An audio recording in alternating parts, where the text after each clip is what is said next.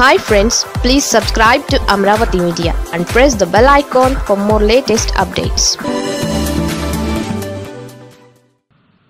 ఈరోజు ఒక మంచి కార్యక్రమానికి శ్రీకారం చుడతా ఉన్నాం. దేవుడి దయతో ఒక పరిశ్రమ ఈరోజు ఏకంగా ప్రారంభోత్సవానికి రావడం, ఆ తర్వాత సెకండ్ ఫేజ్కి కూడా చేయడానికి కూడా ఆసక్తి చూపించి అడుగులు ముందుకు వేయడం. ఈరోజు ఈ Yokohama Japanese tyre manufacturing company ఇంతకుముందు ఇక్కడ ప్రతినిధులు మాట్లాడుతూ, సీఈఓలు మాట్లాడుతూ కంపెనీ గురించి, బ్యాక్గ్రౌండ్ గురించి కూడా చెప్పారు. ఈరోజు ప్రపంచంలోనే టాప్ 5-6లో ఉన్న కంపెనీ రాబోయే రోజుల్లో టాప్ 3లోకి కూడా పోబోతా ఉన్నాము అని చెప్పి కూడా చెప్పడం జరిగింది. మరి అటువంటి జాపనీస్ కంపెనీ ఈరోజు ఆంధ్ర రాష్ట్రంలో 2020 సెప్టెంబర్లో మన దగ్గరికి రావడం, అక్కడ నుంచి చకచక అన్ని రకాలుగా సపోర్ట్ ఇచ్చే కార్యక్రమం చేసి ఫిబ్రవరి 2021లో పనులు ప్రారంభించి ఈ రోజుకి 15 నెలల కాలంలోనే ఏకంగా ప్రొడక్షన్లోకి రావడం కూడా చూస్తూ ఉన్నాం. ఈరోజు ఇక్కడ మనమిచ్చే ప్రోత్సాహము, మనమిచ్చే సపోర్టు, వీటితో పూర్తిగా కూడా కన్విన్స్ అయి, పూర్తిగా ముగ్ధులై సెకండ్ ఫేజ్కి కూడా నాంది పలుకుతూ ఉన్నారు. ఒకవైపున ఇనాగ్రేషన్ ఫస్ట్ ఫేజ్ జరుగుతూ ఉంది, రెండో వైపున ఫౌండేషన్ స్టోన్ సెకండ్ ఫేజ్కు జరుగుతూ ఉంది. ఈ సెకండ్ ఫేజ్ కూడా కరెక్ట్గా 12 నెలల్లోనే ఆగస్టు 2023లో పూర్తి చేస్తామని కూడా చెప్తా ఉన్నారు. దాదాపుగా మొదటి ఫేజ్లో 1250 కోట్ల రూపాయలతో దాదాపుగా 1200 మందికి ఉద్యోగాలు ఇక్కడే అవైలబుల్గా ఉన్నాయి. ఈరోజు మొదలయ్యే సెకండ్ ఫేజ్లో మరో 850 కోట్ల రూపాయలతో మరో 800 మందికి ఉద్యోగాలు కూడా అందుబాటులోకి వస్తాయి. అంటే మొత్తంగా 2200 కోట్ల రూపాయలతో 2000 మందికి ఉపాధి ఇక్కడే, మన పిల్లలకే ఇక్కడే అందుబాటులోకి వస్తూ ఉంది. ఇవన్నీ కూడా నేను ఎందుకు చెప్తా ఉన్నాను అనంటే, ఒక ప్రాంతం అభివృద్ధి చెందాలి అనంటే, ఒక ప్రాంతం బాగుపడాలి అనంటే చాలా చాలా అవసరం ఆ ప్రాంతంలో మన పిల్లలకు మెరుగైన ఉద్యోగాలు అందడం చాలా అవసరం. అలా ఆ ప్రాంతంలో చదువుకున్న మన పిల్లలకు మంచి ఉద్యోగాలు ఇక్కడే మనం ఇప్పించగలిగితే పేదరికం నుంచి మన పిల్లలు బయటకు పడే పరిస్థితులు ఇంకా మెరుగవుతాయి. దీనికోసం ప్రభుత్వం పరంగా మనం చేయాల్సినవన్నీ కూడా వేగంగా అడుగులు ముందుకు వేస్తూ ఉన్నాం. ఈరోజు ఇక్కడ ఒకసారి చెప్పుకొచ్చినాము అనంటే, ఈ 3 సంవత్సరాల కాలంలోనే 98 లార్జ్ అండ్ మెగా ఇండస్ట్రీస్, ఆ కేటగిరీలో 98 పరిశ్రమలు 39,350 కోట్ల రూపాయల పెట్టుబడితో 60,541 మంది మన పిల్లలను ఉద్యోగాలు ఇస్తూ ఇప్పటికే ఈ 3 సంవత్సరాలలో కమిషన్ చేయగలిగాం. మరో 31,671 ఎంఎస్ఎంఈస్ను కూడా దాదాపుగా 8,285 కోట్ల రూపాయలతో అక్షరాల 1,98,521 మందికి ఉద్యోగాలు కల్పిస్తూ ఇవి కూడా ఈ 3 సంవత్సరాలలో కమిషన్ కాబడ్డాయి. అదేవిధంగా రాబోయే నెక్స్ట్ 1-2 సంవత్సరాలలో మరో 56 లార్జ్ అండ్ మెగా ప్రాజెక్ట్స్ కేటగిరీలో దాదాపుగా 1,54,000 కోట్ల రూపాయల పెట్టుబడితో మరో 1,64,155 మందికి ఉద్యోగ అవకాశాలు కల్పించేందుకు సిద్ధమవుతూ మరో 1-2 సంవత్సరాలలోనే ఇవి కూడా కమిషన్ కాబోతా ఉన్నాయి. ఇవాళ రాష్ట్రంలో వేగంగా పారిశ్రామిక రంగంలో అడుగులు పడతా ఉన్నాయి. ఈజ్ ఆఫ్ డూయింగ్ బిజినెస్లో మనం ఈరోజు దేశంలోనే నెంబర్ 1 రాష్ట్రంగా గత 3 సంవత్సరాలుగా మనమే అవార్డు తీసుకుంటా ఉన్నాం. మొట్టమొదటిసారిగా ఈసారి is of doing business certification చేసే ముందు మొట్టమొదటిసారిగా ఈ 3 సంవత్సరాలలో ఆ సర్టిఫికేషన్ ఇచ్చే తీరును కూడా మార్చారు. ఆ సర్టిఫికేట్ ఇచ్చేటప్పుడు ఆ రాష్ట్రంలో ఉన్న పారిశ్రామికవేత్తలతో వాళ్ళ అభిప్రాయాలను కూడా కనుక్కొని వాళ్ళ అభిప్రాయాలను కూడా పరిగణలోకి తీసుకొని ఆ అభిప్రాయాలకు అనుకూలంగానే ఈజ్ ఆఫ్ డూయింగ్ బిజినెస్ ర్యాంకింగ్ను రూఢీ చేస్తూ ఉన్నారు. అటువంటి నేపథ్యంలో అటువంటి రూల్స్ మార్చిన నేపథ్యంలో ఆంధ్ర రాష్ట్రం గత 3 సంవత్సరాలుగా వరుసగా నెంబర్ 1 స్థానం తీసుకుంటా ఉంది అని చెప్పి కూడా గర్వంగా కూడా చెప్తా ఉన్నా. ఈరోజు నిజంగా ప్రతి అడుగులోనూ కూడా పరిశ్రమలను ప్రోత్సహిస్తూ అడుగులు ముందుకు వేస్తూ ఉన్నాం. ఈరోజు గతంలో ఇండస్ట్రియల్ ఇన్సెంటివ్స్ అన్నటివి ఇవ్వకపోగా ఏళ్లకు తరబడి ఆ ఇండస్ట్రియల్ ఇన్సెంటివ్స్ పేరుకుపోయిన పరిస్థితుల్లో చిన్న చితక ఇండస్ట్రీస్ అంటే ఎంఎస్ఎంఈ ఇండస్ట్రీస్ ఇటువంటివన్నీ కూడా నడవలేని పరిస్థితిలోకి వెళ్ళిపోతా ఉన్న పరిస్థితులు.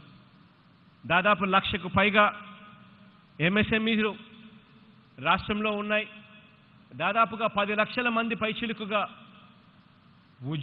ఉద్యోగస్తులందరూ కూడా వాటిలో పనిచేస్తూ ఉన్నారు.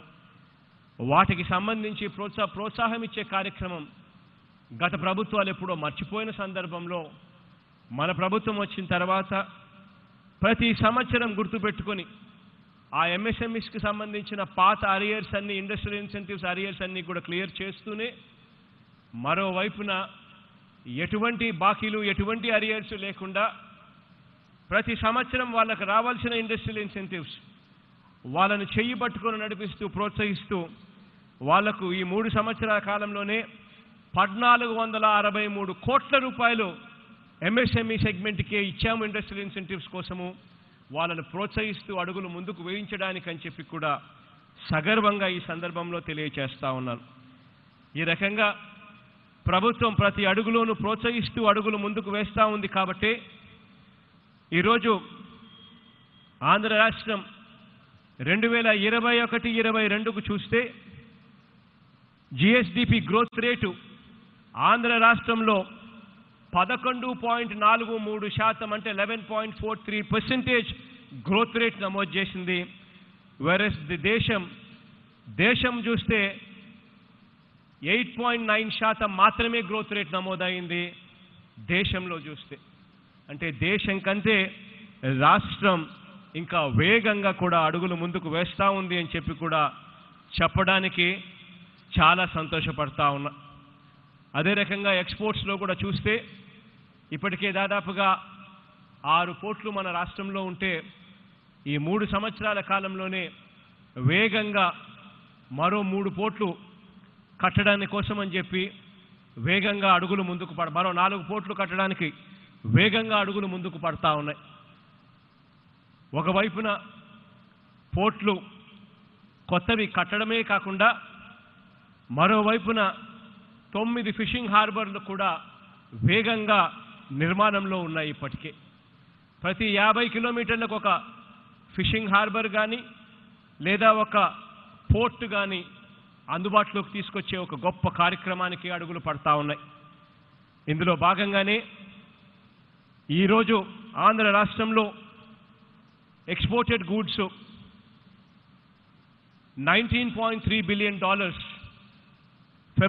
ఫైనాన్షియల్ ఇయర్ 2021-22కు మనం చేస్తే, అంటే అది 4.58 4.58% of the total Indian exports చేస్తే, ఇవన్నీ పూర్తి చేసిన తర్వాత ఎక్స్పోర్ట్స్ 10% ఆంధ్ర రాష్ట్రం నుంచే తీసుకొచ్చే విధంగా అడుగులు వేసే ఒక గొప్ప కార్యక్రమానికి శ్రీకారం చుడతా ఉన్నాం.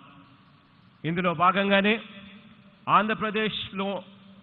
ఆంధ్రప్రదేశ్ రాష్ట్రంలో మాత్రమే 3 ఇండస్ట్రియల్ కారిడార్స్ ఆంధ్రప్రదేశ్ రాష్ట్రంలో మాత్రమే వస్తూ ఉన్నాయి.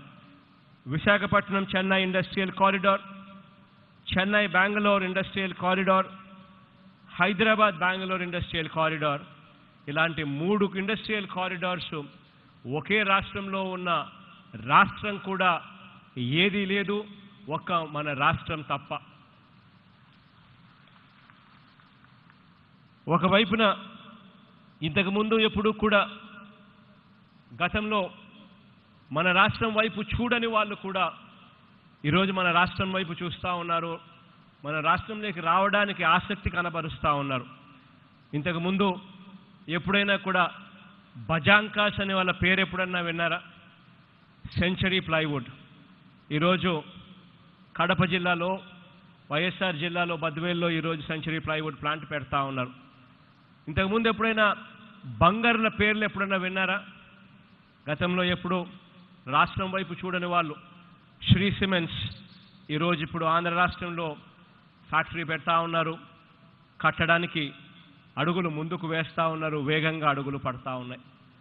ఇంతకుముందు ఎప్పుడైనా కూడా ఆదిత్య బిర్లా ఏ రోజైనా వాళ్ళ పరిశ్రమ పెట్టడానికి మన ఆంధ్రప్రదేశ్ రాష్ట్రంలో ఏ పొద్దైనా ముఖ్యమంత్రితో వచ్చి ఏ రోజైనా ఇనాగ్రేషన్ చేసే కార్యక్రమంలో పాలుపంచుకున్నారా? ఎప్పుడూ జరగల.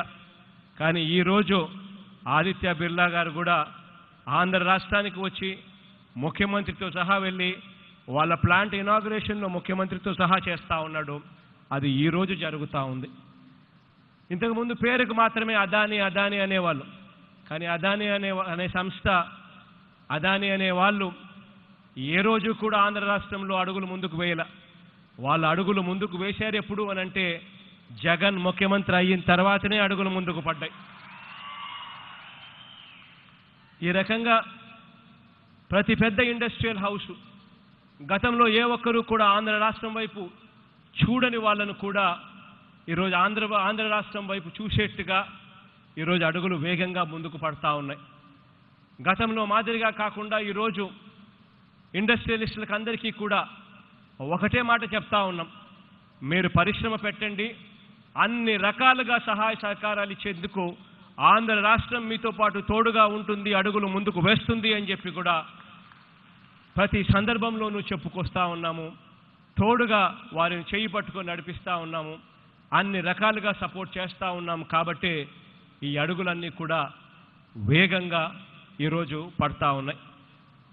వచ్చే రోజుల్లోనే డేటా సెంటర్కి సంబంధించి కూడా, అదాని డేటా సెంటర్కి సంబంధించి కూడా విశాఖపట్నంలో అడుగులు ముందుకు పడతా ఉన్నాయి. దానికి సంబంధించిన ఫౌండేషన్ స్టోన్ కూడా బహుశా రేపు నెలలో వచ్చి ఆ కార్యక్రమానికి కూడా శ్రీకారం చుడతా ఉన్నాం. ఇలా ప్రతి అడుగులోనూ కూడా అడుగులు ముందుకు వేస్తూ పారిశ్రామికవేత్తలను ప్రోత్సహిస్తూ అడుగులు ముందుకు వేస్తూ ఉన్నాం. ఇక్కడ మీ అందరితో కూడా నేను చెప్పుకొచ్చేది ఒకటే, ఒకవైపున వాళ్ళని మనం ప్రోత్సహిస్తూ అడుగులు ముందుకు వేయిస్తూ ఇక్కడికి తీసుకొస్తా ఉన్నట్టుగానే మరోవైపున మీ తరపు నుంచి కూడా అదే రకమైన సహాయ సహకారాలు కూడా ఉండడం అంతే అవసరం అన్నది మాత్రం మర్చిపోకూడదు. ఎందుకనంటే ఏకంగా 75% ఖచ్చితంగా లోకల్ వాళ్ళకే ఉద్యోగాలు ఇవ్వాలి అని చెప్పి ఏకంగా చట్టం చేసిన ప్రభుత్వం మనది. ఆ చట్టం చేస్తూ ఉండగానే ఆ చట్టంతో పాటు మనందరి మీద కూడా ఒక బాధ్యత, ఒక రెస్పాన్సిబిలిటీ కూడా మన భుజస్కంధాల మీద ఉంది అన్నది కూడా మనం మర్చిపోకూడదు. ఏ పారిశ్రామికవేత్త అయినా కూడా ఆంధ్ర రాష్ట్రానికి రావడానికి సంతోషపడాలి. అంటే ఏదైనా చిన్న చిన్న సమస్యలు వచ్చినా కూడా ఆ చిన్న చిన్న సమస్యను మనం ఎలా పరిష్కరించుకోవాలి, ఏ రకంగా గొడవ పడకుండా పరిష్కరించుకోవాలి అన్నట్టుగానే బుర్ర మనది పనిచేయాలి. దానికోసం రాష్ట్ర ప్రభుత్వం మీకు తోడుగా ఉంది, కలెక్టర్లు మీకు తోడుగా ఉండారు, మంత్రులు మీకు తోడుగా ఉండారు. ఏ చిన్న సమస్య అయినా కూడా దాన్ని పెద్దది చేయకుండా దాన్ని పరిష్కరించే దిశగా అడుగులు వేయడానికి అందరం కూడా నడుం బిగించాలి. అప్పుడే ఆ పారిశ్రామికవేత్తలకు, ఆ ఇండస్ట్రీస్లకు కూడా కాన్ఫిడెన్స్ పెరుగుతుంది మన రాష్ట్రం మీద. అప్పుడు వాళ్ళు వచ్చి పరిశ్రమలు పెట్టడానికి ముందుకు వస్తారు. మన పిల్లలకి ఇక్కడ పుష్కలంగా మన వాళ్ళందరూ కూడా మంచివాళ్ళు, బాగా కష్టపడి పనిచేసే వాళ్ళు, ఎటువంటి ప్రాబ్లమ్స్ కూడా క్రియేట్ చేయని వాళ్ళు అనేది ఎప్పుడైతే వాళ్ళ మనసుల్లో, ఎప్పుడైతే బుర్రలోకి ఎక్కుతుందో అప్పుడు ఇంకా ఇంకా ఎక్కువ పెట్టుబడులు మన రాష్ట్రంలోకి వస్తాయి. ఆ రెస్పాన్సిబిలిటీ మన భుజస్కంధాల మీద ఉంది అన్నది కూడా దయచేసి ఎవరు కూడా మర్చిపోవద్దండి అని చెప్పి కూడా ఈ సందర్భంలో మీ అందరికీ కూడా తెలియజేస్తా ఉన్నాను.